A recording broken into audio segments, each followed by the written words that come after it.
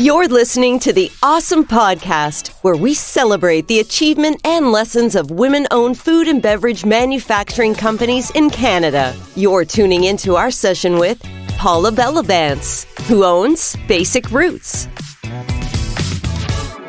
Basic Roots never started out to be a company. Like, we didn't sit down and have a business plan or all those wonderful things all laid out.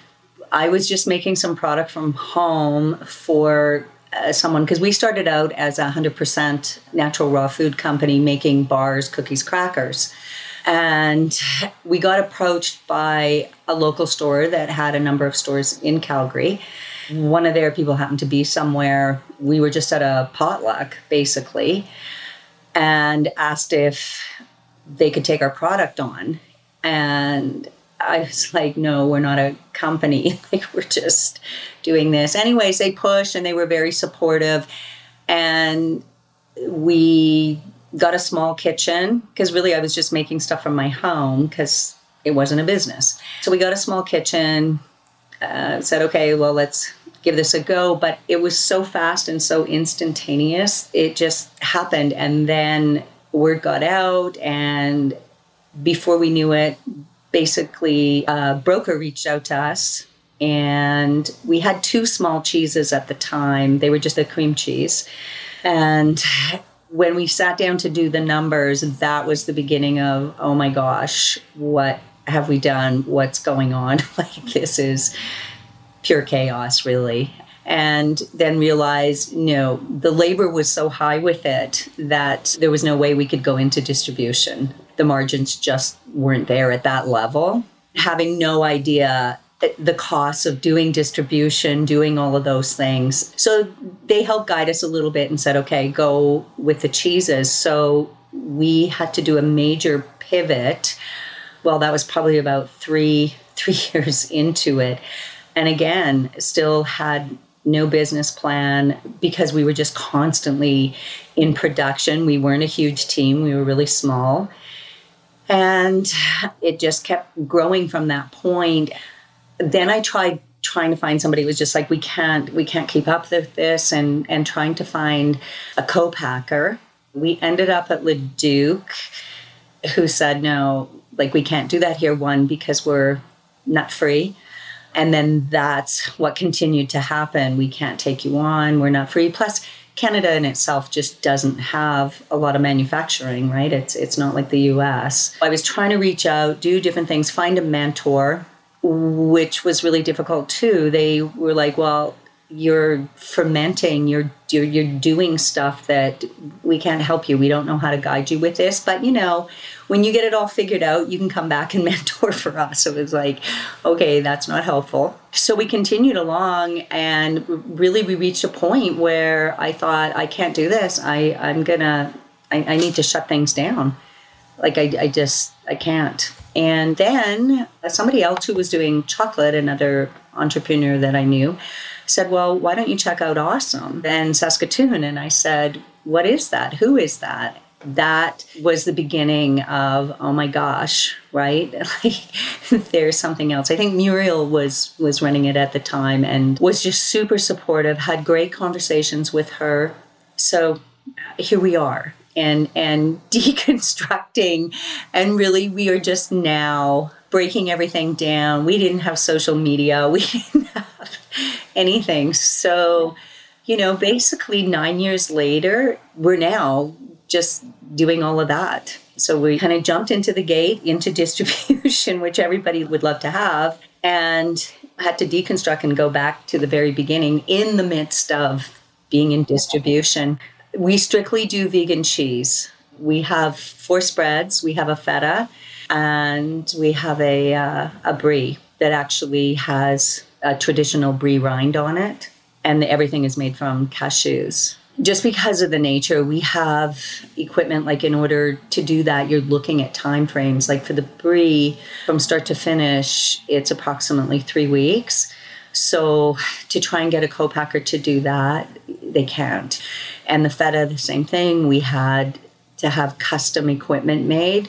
to accommodate that, get the texture that we were looking for, because we make the product to try and taste as real as a traditional cream cheese, feta, and the brie. We had to do a move to make it, to be in a kitchen that was more conducive to going through that process, which we're in the midst of doing right now.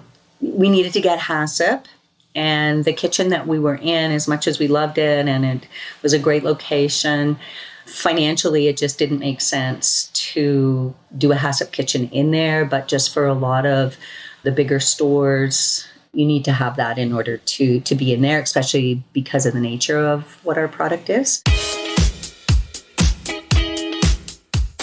When you look at something like a plant-based spread, and especially if you're using higher end ingredients, we made the choice at the very beginning that we wanted it to be 100% natural. We tried to stay away from gums. I know that gums, and there's argument for all of that, it's just keeping it as pure food as possible. That brings challenges on, keeping it organic. And then you learn along the way too. I mean, cashews by nature are non-GMO. And a lot of what we use is, and then we had to make a decision to go from organic to non-GMO. That is a higher focus for us. To keep our price point at a decent level, you have to make some hardcore choices sometimes regarding those raw ingredients and having to look at what is conventional compared to this, what is this compared to this. And that's a lot from a price point. The organic element of it is definitely another huge thing for marketing, though, too, right? So you have all these different balls that you're trying to juggle and make choices that way. For us, it was just staying true, right? Because then you're watching other product, and you can't do that. You have to go, this is who we are, this is what our niche is, and stay true to the path that you've chosen. There was a lot of logistics that we just had not planned out. So yeah, a business plan, but also I would have hired somebody had I known to help guide us, like someone who understands the strategy and specifically around food. We did have someone that helped a little bit, but their forte was paint. They were like, no, distribution is distribution. And it's like, no, it's not. Food is a whole different ballgame. So yeah, 100%. But I would have hired someone who had a better understanding to help us even do that business plan. I would not have done it on my own. I would say my number one lesson is you can't do it all.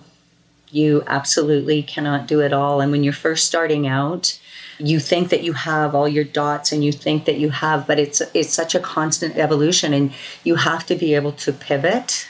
And with food, you have to be able to pivot quickly, because the landscape is just constantly changing, like from regulations, and then boom, you've got a pandemic that is playing into it. And because of how everything happened and it just went boom for us, I just went into motion, of perpetual motion, like a hamster. I was working 14, 16-hour days, 7 days a week, because I didn't know what I didn't know, and trying to get paperwork done and understand the logistics of a lot of this stuff. That would be my number one thing, is you need to reach out and you need to have other people who know more than you do in certain areas, whether it be finance, whether it be the marketing, whether it be the production itself and the creation of those products. I've since discovered meditation in the last 2 years, which people would always tell me, do that. And it's just like, oh my gosh, are you kidding? I can't stop my brain, never mind do something like that. And so I've learned to do it, because then I realized, okay, there's different modalities that you can use for meditation. It's not just, sitting there cross-legged. So it's just re-brain talk, right? And calming myself. And I'll remove myself, because there's always something that's happening. And I've just learned you need to take 5 minutes even and just remove and breathe. Decompress and getting that airflow back to the brain.